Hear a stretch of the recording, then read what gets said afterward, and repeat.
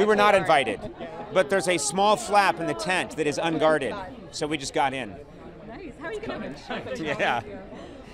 What do you know about the Vanity Fair party? I mean, what can you tell us about this party and why this is kind of the place to be and why you had to sneak in the tent?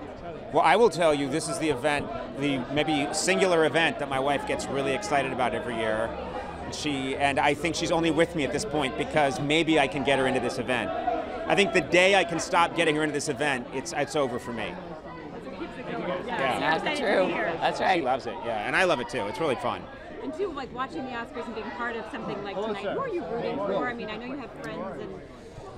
You know, I don't know. I don't really. I'm in such a different part of the business. So, I mean, personally, I love Birdman and Whiplash. I thought those were great movies. But there were a lot. I mean, I love Grand Budapest Hotel. I thought that was hilarious. I mean, like that Swedish foreign, oh my God! Force Majeure. What was that called? Force Majeure. That was great. A lot of great movies. So, you know. Are you going to behave at the party, or how do you approach a party like this? What do you like to do? I'll behave. You'll see. She'll always make it about herself. It'll all be in the papers tomorrow, yeah. I heard about you. Yeah. Can you tell me quickly who you're wearing? I believe, I'm not sure, this is either Sears or Calvin Klein. I think it's Calvin Klein this year. Who are you wearing? This is Balenciaga. That's gorgeous. Thank you so much. Nice to meet you guys.